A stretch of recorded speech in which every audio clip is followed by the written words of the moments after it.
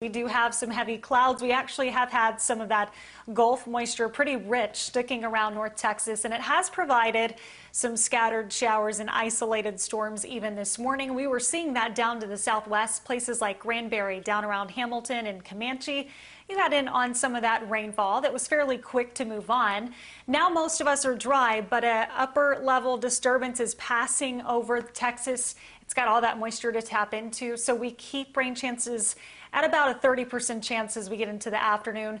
Better chances are going to be south and east of DFW, but again, right now, most of us dry under a mostly cloudy sky. We put this clock into motion, and as you can see, we could see some additional development 3, 4 o'clock, even into 5 o'clock. We'll be focusing down maybe around Ellis County, Hill County, and then over around Van Zant County as well. But any of that should diminish as the evening progresses.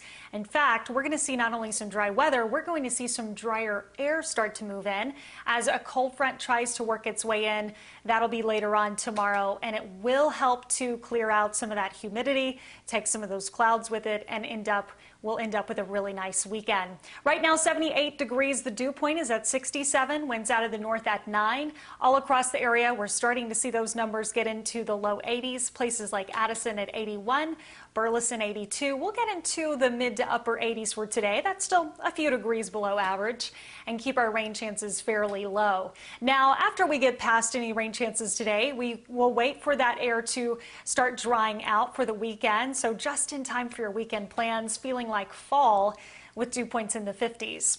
All right, let's talk the tropics. So active, as we all are well aware. We've had 20 named storms. We've had 7 hurricanes, but we are finally getting closer to seeing that peak end. So we'll be going on the downhill trend if history repeats itself, which this is typically what happens. We go into late September and into October, and activity slowly starts to dwindle. We now have post-tropical Sally, so the last update has been given, 30-mile-per-hour max sustained winds. It's a rainmaker, though, and a heavy one at that, producing 7 inches plus in places like Georgia.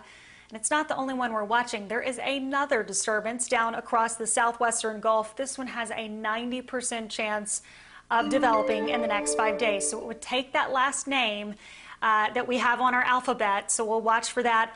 And we are expecting for that to move off to the north and to the northeast. By the way, we are doing Weather on Wheels virtually. I got to throw that out there. If you want to head to our website, you can get more information.